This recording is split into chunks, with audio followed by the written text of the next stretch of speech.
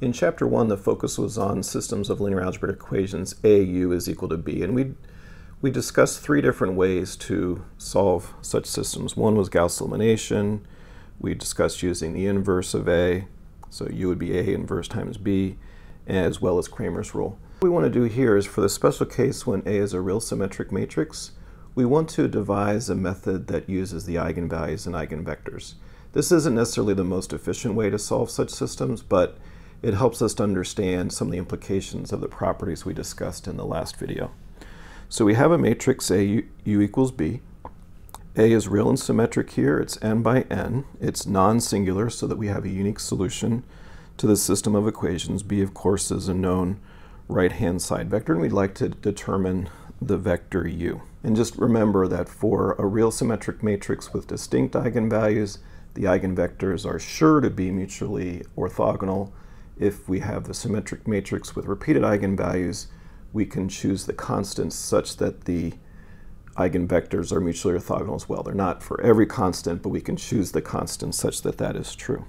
So we're going to use a concept from Chapter 1, which at the time didn't seem terribly important. It seemed kind of parenthetical to what we were doing, and that is the idea of a linear combination.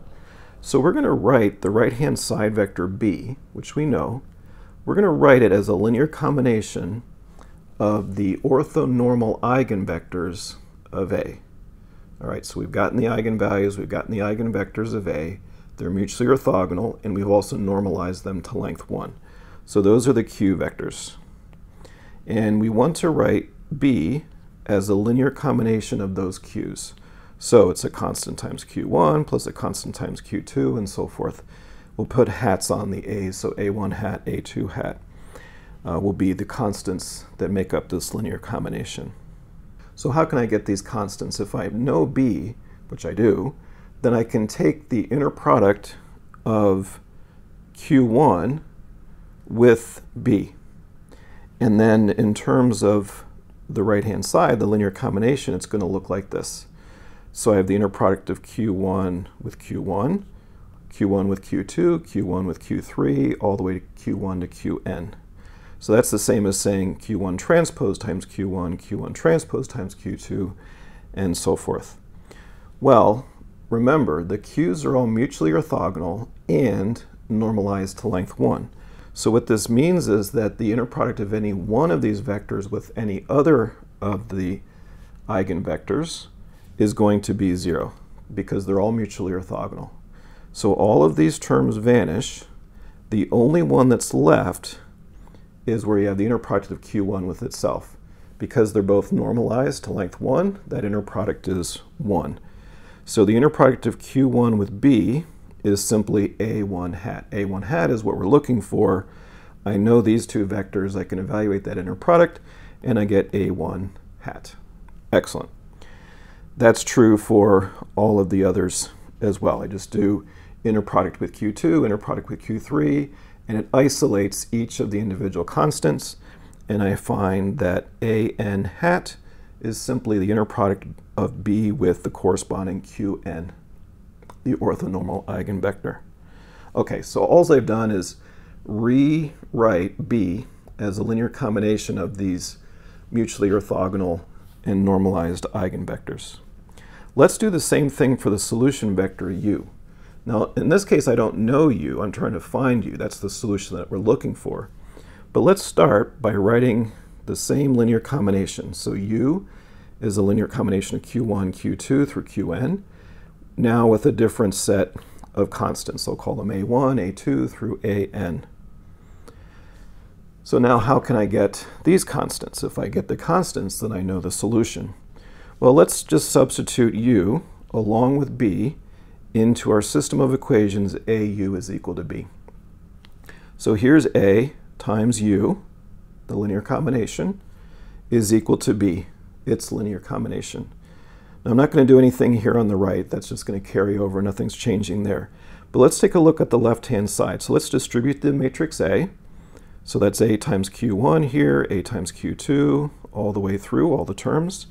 But AQ1 from the eigenrelationship from which we got Q1, that's equal to lambda 1 Q1. So I can replace AQ1 with lambda 1 Q1. I can replace AQ2 with lambda 2 Q2.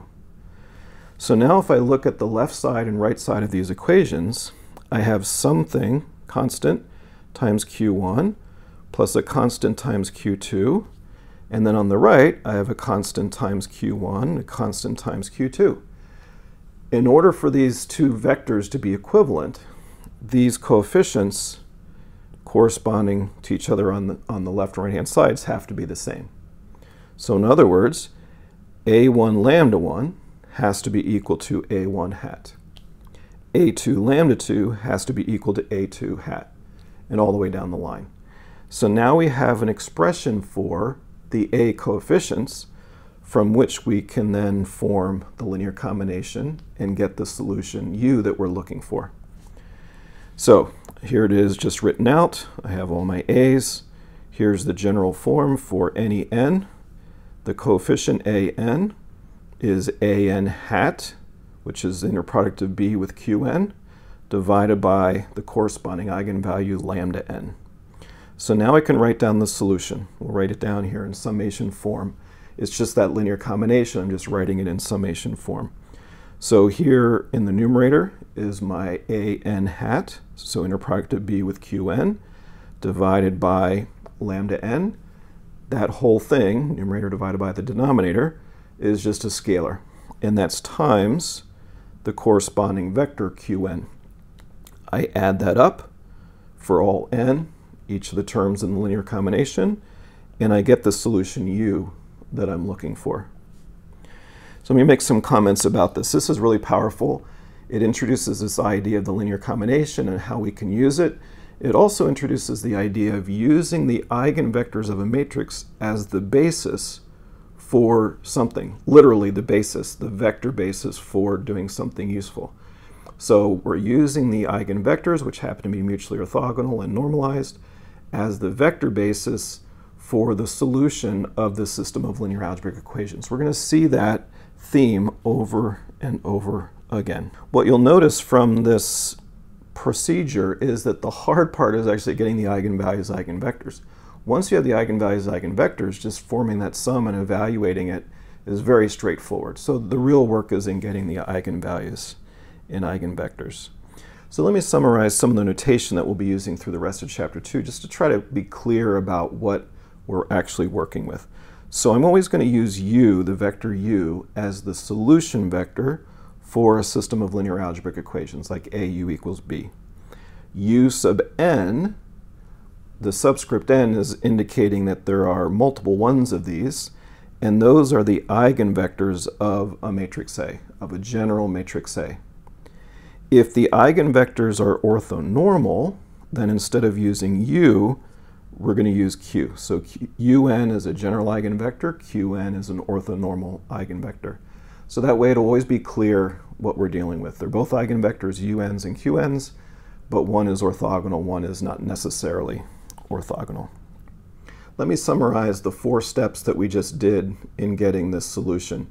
And the reason why I want to summarize them in the following way is because we're going to use the exact same steps in chapter 3 when we're talking about differential equations and eigenfunction problems rather than eigenvector problems.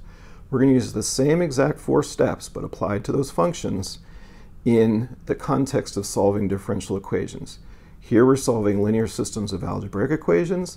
There we'll be solving linear ordinary differential equations.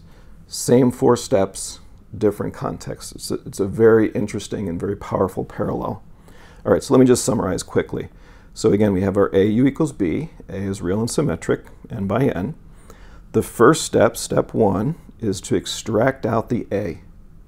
So I have what I want to solve. I set it aside. AU equals B, that's what I want to solve, but let me just set that aside and do some work with A. So I'm going to extract out the A and form its eigenproblem. AQ is lambda q. I'm implying through the use of q that I know that the eigenvectors will be mutually orthogonal and can be normalized to length 1, which of course they can in the case of symmetric A. So I form the eigenproblem and I get the eigenvalues and the orthonormal eigenvectors of A. That's the first step. The second step then, so I'm going to use those eigenvectors, which are orthonormal, as the basis vectors for representing the right-hand side vector b in a linear combination. Exactly like we had before, I've just written it in summation notation now. So I know what the a hat constants are in that linear combination. Third step is to do exactly the same thing for u as we just did for b. So I'm going to represent the solution u as a linear combination of the orthonormal eigenvectors of the matrix A. In other words, we're going to use the eigenvectors of A as the basis for representing the solution u. Again, written here in summation notation as we did for B. And then finally, I've included the steps here again. This is the same steps as we had before, now just written in summation notation for taking AU equals B, putting in the linear combination for B, represented in terms of the vector basis using the Q's. Same thing for U. I distribute the A. I recognize that AQN is equal to lambda NQN from the eigenproblem. And therefore, in order for the coefficients of each of the Q's on the left and right-hand side to match, that gives me an expression for the A sub n coefficients. So again, it's inner product of B with Qn over lambda n. Nothing new, just representing it in a more concise way. And then I have my solution, which is exactly like we had before. So that's the four-step process applied here to solve AU equals B using a vector basis from the eigenvectors.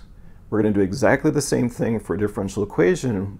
So we're going to write the function that's the solution to our differential equation as a linear combination of the eigenfunctions of the differential operator rather than the eigenvectors of the matrix A. It'll be the eigenfunctions of the differential operator. Same four steps. Here's an example. You can do this on your own. I would encourage you to use MATLAB or Mathematica or some mathematical software to try this. So use the approach that we just did. Once we get the eigenvalues, eigenvectors, you can use MATLAB and Mathematica to get them. Then this is really straightforward. This is an example actually that we did 3 different times in chapter 1 using Gauss elimination, Cramer's rule, and the inverse. So the solution we know is 1, 1, 1. U is 1, 1, 1. So I'd encourage you to try doing this problem using Mathematica or MATLAB, for example, to confirm that that's what you get and just to practice with some of these operations.